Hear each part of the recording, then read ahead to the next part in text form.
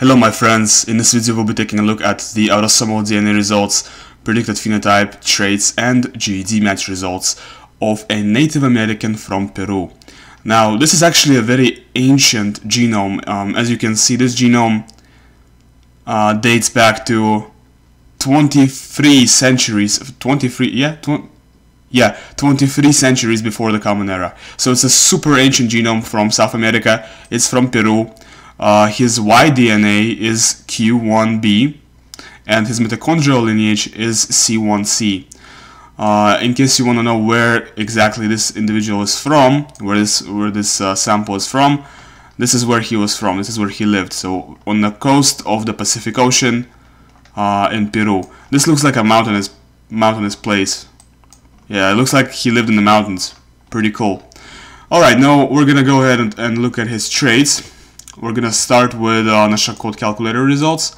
With NOSHACOT, he is predicted to have, it looks like, dark brown eyes, it looks like black hair, and dark or brown skin. Yep, that's what it looks like. So basically, very dark eye color, very dark hair color, and dark skin color as well.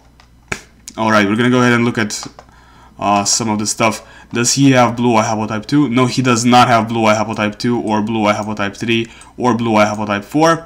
However, he does have blue eye haplotype 1. It's pretty common for Native Americans to have blue eye haplotype 1 and even 2. But in his case, he's got BH1 without BH2. Alright. Let's go ahead and scroll up to the very beginning and see his polygenic risk scores. For the polygenic risk scores, it looks like he's got a below average score for schizophrenia, an above average score for type 2 diabetes, and a high score for Alzheimer's. Because if you think about this, right, a score of 2.9 times the average for Alzheimer's is actually very significant, because Alzheimer's is a common disease. Something like 10% of elderly people end up developing Alzheimer's. If you have a 2.9 times the average, that means you have a 29% chance of developing the Alzheimer's in your timeline, which is kind of extreme in my opinion. For cancers, he's got 5 risk variants for breast cancer out of 14 that were found in the file, so that's also kind of extreme. And for testicular cancer, 17 risk variants out of 24, once again kind of extreme. So for breast cancer, you really want to see perhaps 1 or 2 out of 14. In his case, he's got 5 risk variants. For testicular cancer, you want to see maybe 1/4 to half. In this case, this is way over half. So once again, kind of extreme result when it comes to cancers, breast cancer and testicular cancer. This individual has got a gene called Valmet variation, meaning Valmet genotype, so intermediate between warrior and warrior. Warrior genotype in MAOA, so overall probably more warrior than warrior. No-go learner variants in DRD2's pro-phenetine pro variation, so slightly higher number of dopamine D2 receptor sites in the brain.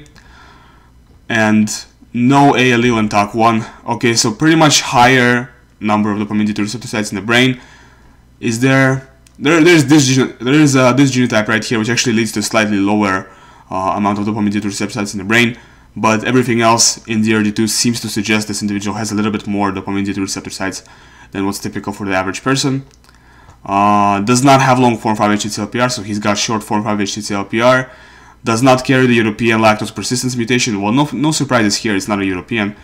For the empathy gene, it looks like heterozygous genotype, so intermediate between lower and higher levels of empathy.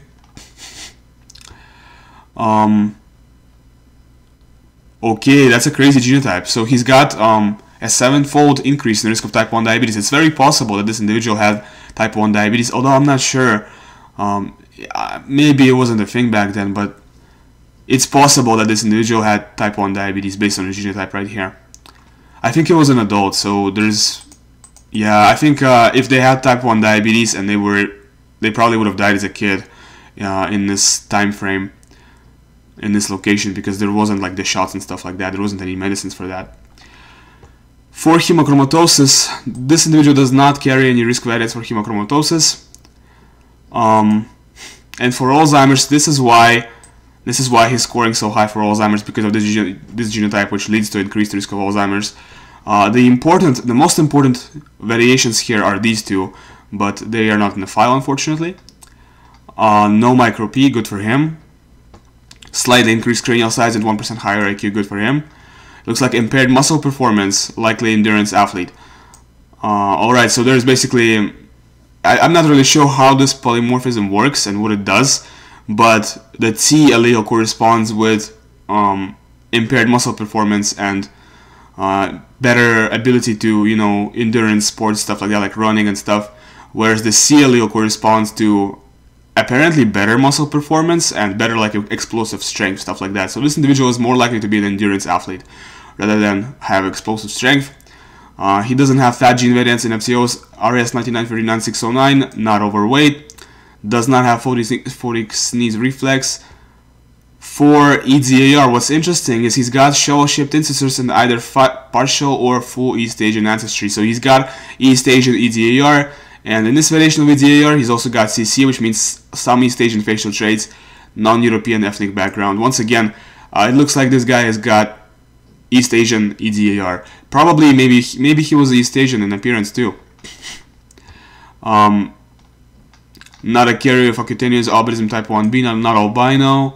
For familiar Mediterranean fever, no risk variance for that. Well, he's not a Mediterranean, nothing surprising here. For MTHFR panel, it looks like very good genotype, normal homocysteine levels, good genotype.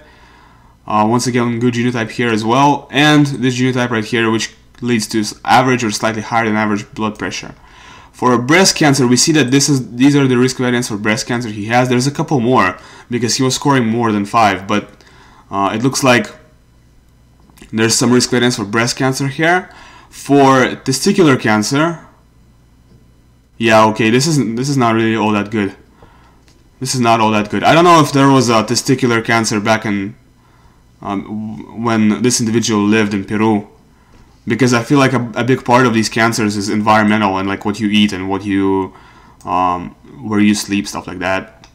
For leukemia, this individual has 4 times increased risk of leukemia. And yeah, so when it comes to cancers in general, and leukemia, keep in mind it's a cancer of the blood.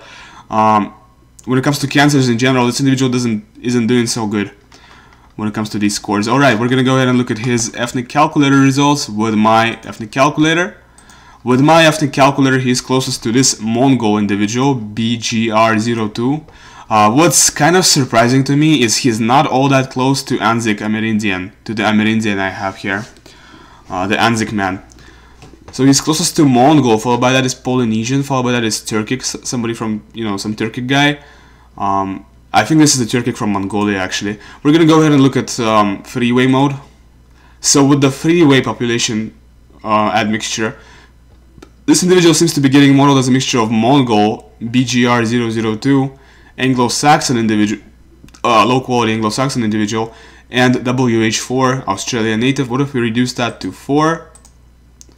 Now he's getting modeled as a mixture of Korean plus Burtas from the Volga, which is, you know, an ethnicity that used to exist in the Volga in the medieval period, and they kind of went extinct or got absorbed into like Mokshas or Erzya.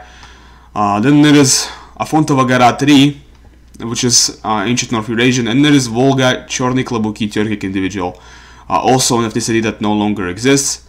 It just kind of got absorbed into the Mokshas and the Mishar Tatars who live there. Alright, what about 5 populations? With the 5 populations, it's getting modeled as a mixture of Karian plus, once again, ancient North Eurasian, and there's even Syrian Arab here. Kind of crazy. Alright, interesting. Now we're gonna go ahead and look at his results with GZ.